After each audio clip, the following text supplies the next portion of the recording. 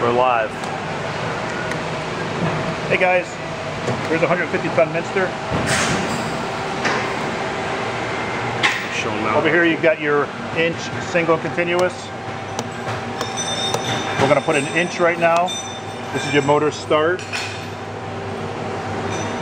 Basically your motor is on, AC is on.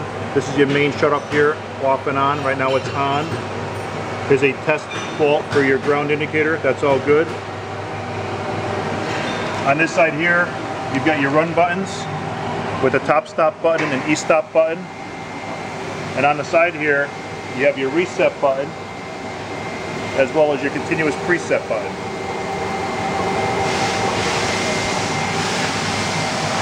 Over here, you've got your die set mounted.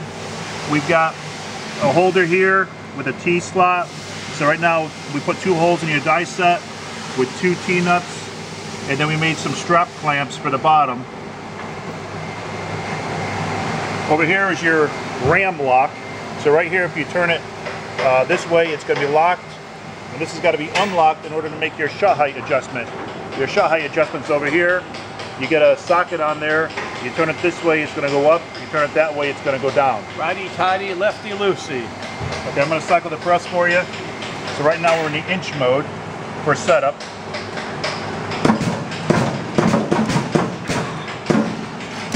When you're ready to run, you go to single stroke. Hit the reset button.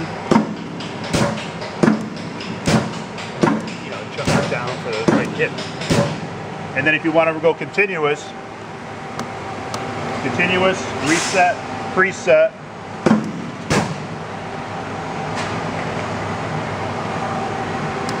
Back to the top.